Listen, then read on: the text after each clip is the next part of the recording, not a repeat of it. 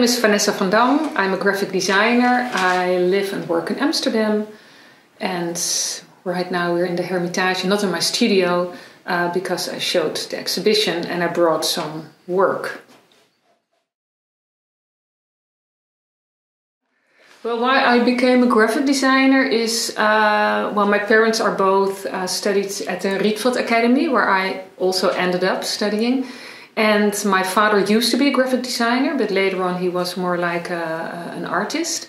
But when I was in high school, I went to this office in Rotterdam, which is called Hard Werken, which was in the 80s a pretty well-known graphic design office. And a friend of my father was one of the owners, and he showed me around, and I was like 18 years old. And this was really the moment that I thought, this is it. I love it. Like the posters they made and the way the office was and all the things that he showed me. And then I knew for sure that I wanted to become a graphic designer. And I went to the Rietveld Academy, which was also really amazing. I had a great time. Met a lot of people that I'm still connected with, and had fantastic teachers. And after the academy, I immediately started for myself, because I knew that I absolutely didn't want to work for an office, because I did an internship with Anton Beke, who passed away a couple of years ago. But then I could really see how it was to work in an office, and I really didn't like it. Because all the designers were working so hard, and at the end it was his name on the poster or in a book. And yeah, I thought, no, I just want to make my own decisions, and not that someone else is deciding, like, it has to be this typeface or it has to be yellow instead of blue. So I started for myself, and luckily enough, from one assignment, I did get another one and another one and another one. And yeah, and then your network is starting to grow. And somehow I ended up working in the cultural sector. So I did a lot of things for photographers, architects, museums, writers. So, and yeah, till now, and I still love it. Yeah, I remember one moment very clearly. It was for a cultural institute in a small village in the Netherlands, in Hilversum. And it was a super interesting institute, because they worked with very interesting upcoming artists. And I just graduated from the academy. And at that moment, I knew that they really had like a small amount of money, like even like nothing. And I was a bit in doubt, like, oh, shall I do it? Because this is not professional. If I do it, and they don't pay me very well. But afterwards, this assignment was for me like a changing point, because so many people had seen the corporate identity that I designed for this place, and like the invitations and the posters. And because of this assignment, many other clients came to me and asked if I wanted to work for them. So that was really like a special thing. And another important moment was that here in the Netherlands, maybe also in Germany and other countries, they're used to people go to the exams of the academies, and they're going to visit it and to see like what kind of work everybody makes. And these can also be very important clients. And there was one person, the husband of Irma Boom, Julius Vermeulen. And he worked at that time, he was the head of the design for the Dutch stamps. And the Dutch, in that time you still had like phone cards, because it was before the cell phone time. So it was very a prestige assignment to design stamps or design these phone cards. And he visited my exam at the Rietveld Academy, and then he asked me if I wanted to design these phone cards first. And then a year later or 2 years later, he asked me if I would like to design stamps, which was really amazing. And I was only like, I don't know, 27 years old. And then a couple of years ago, he asked me again to design stamps. So that was like fantastic if you just graduated and someone is like visiting. And so these were important moments. Yeah, I think so. Yeah. Yeah, because then I was already a bit critical about about myself, about the first design, and you're more how do you say, experienced with typography, etc. So yeah.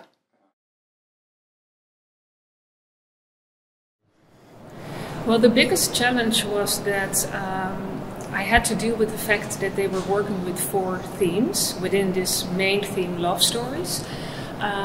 And I thought, because I had seen the pictures from the exhibition in the United States, and I thought it was a bit boring to have just like placing all these images in the correct theme, because I thought, yeah, when it's in the real life, love is also not about placing it in all these boxes, because if you are somebody's muse, maybe you're also married to somebody, or maybe you have a scandal in your relationship, and at the same time you're each other literary lovers. So that's why I decided I chose 4 colors for every theme. So in the little cabinets you have like the introduction on the themes, but then here in the main hall I thought it would be very interesting to mix the themes, and I did so by just literally crossing the walls. So for example, portrait partnership crosses love against the odds, so the colors are mixing, the themes are connected. But that was the biggest challenge, and also then to arrange and decide which painting would be where, because yeah, some paintings, the National Portrait Gallery, they said like they really have to be next to each other. Other paintings I had more freedom where to place them, but that was like a really big challenge to make it an interesting exhibition.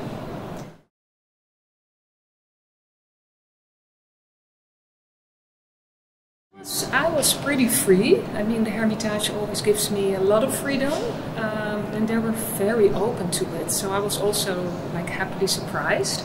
And I had to present the whole design for the National Portrait Gallery through Zoom, so it was all digital. And in the beginning they really had to be like, okay, they had to think about it a bit, about the colors, but also they were really convinced about it. So it wasn't a big discussion. And I made like tests, and they also were aware of the fact that it was really helpful that the colors are poppy, and it also works out really good with paintings, which I was surprised a bit, because you could imagine that maybe it would work only with like a grey or a white background, but yeah. The next exhibition that I'm working on is also here in the Hermitage, but then I will be doing only the graphic design in the exhibition and the catalogue, which is really nice. And it will be about Dutch masters from a collection of a very famous rich person, a collector in New York. But I did do previous exhibitions in the Hermitage as well. I mean, only the graphic design and also sometimes the catalogue. And this was the first time that I was responsible for the whole 3-dimensional design of the whole exhibition, which was super exciting, but also a bit, it was completely new for me, because I was also responsible for all the budgets. So I really had to make sure that the builders, I need to know the price of the wood, if everything was possible, the paints, all the things, and it was in a very short time. Because I did get the assignment at the end of May, and the exhibition was opening half September, so that was really hard working.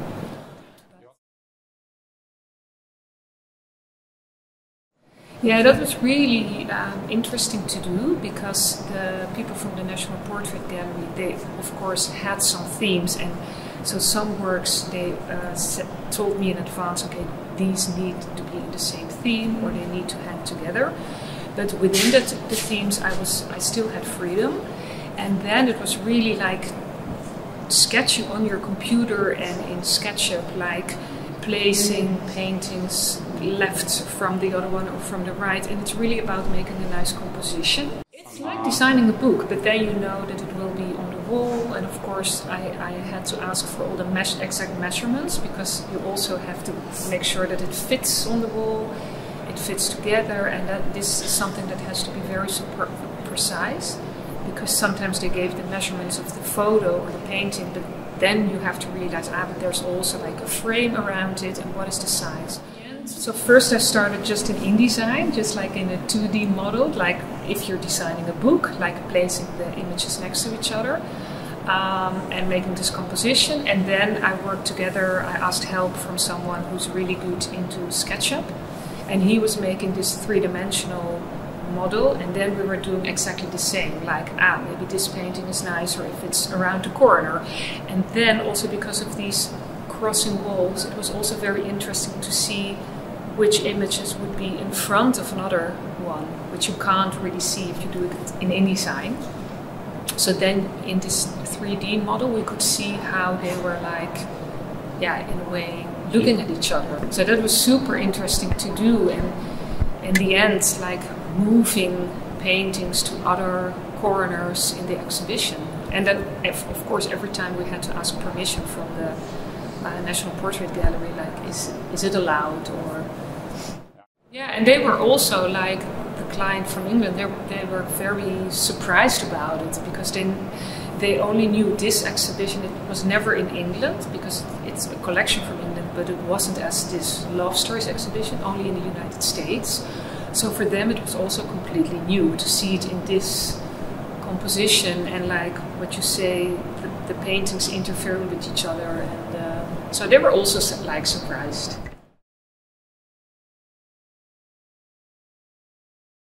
Typography-wise, to be very honest, I would have preferred to not have the themes on the walls, because I thought it would have been so strong if it's really like the colors, that if you in the beginning see, okay, brown is love against the odds, and pink is portrait partnership, and then you have it combined.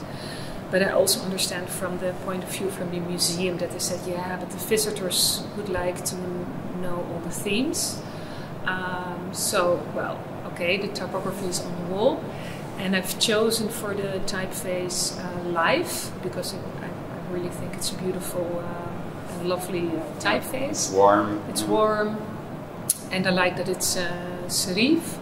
And for the typography of the posters and the smaller text posters, my idea behind it was that if it would be as if you would receive, as if you have a love letter, and you fold it into, and if you open it, you have in the center, you have this shadow, and it gives a sort of gradient. So for every theme, it has its own colors, also like the pink, the blue, the red, and the brownish. But then, of course, the background is lighter, because otherwise the text is not readable. No. But that is the idea behind it.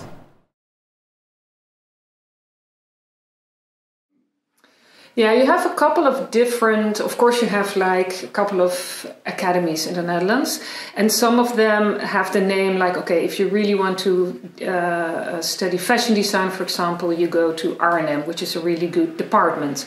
And graphic design, it's also like Arnhem, and it was or still is, the Rietveld Academy. So, but also other academies, it really depends also on which teachers are there in this kind of, in a certain period.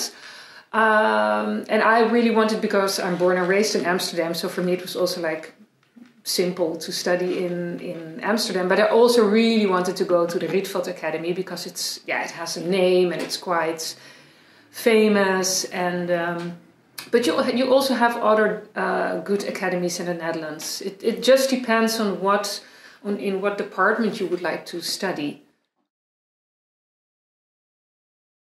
Yeah, exactly. Although, and it's changing, like I said, so nowadays I think it's also really good if you're interested in typography to go to the Rietveld, and you have this master academies, like the post, like what you do after the academy, like Werkplaats Typografie, that was founded by Karel Martens, and you also have a second thing that you can do in The Hague. So this is also a way to continue studying. I think the Rietveld is really like in artistic thinking, but also super conceptual. But you also have academies that are focused more on like painting or so like artistic, more in that direction. Yeah, it's mainly like, I would say, printed stuff. But now, the last couple of years, it's also more into the direction of exhibition, but then like the graphic design in an exhibition, which is of course a different way of designing, because then you really have to think of, okay, the routing, how people are walking. Is something still readable when there's a group of people in front of you? So it's a total different way of thinking if you compare it with a book that you have in your hand, and it's another kind of concentration. I really like it a lot, and besides the Hermitage, I also worked for other museums, so it's not that I'm only working for them. But what I really like the most is the combination, so that you're working on a book and at the same time at an exhibition and on a corporate identity and on a website. So I like the combination of these different designs and the different ways of thinking. But it's also super good to work on a book and think about, and that you call with the printer and you talk about the colors, and you have to think about the super precise typography, and this is something that I didn't learn at all at the Academy. So this is something that you have to learn by doing. And also, like the first time that I did an exhibition, and still I do it, but you have to test before on real size, like, does this size of typography, does it work? And then when you bring it to a museum, all of a sudden you think like, size 100 is way too small. It needs to be, 400. And so it's also about testing and readability, and it's completely different.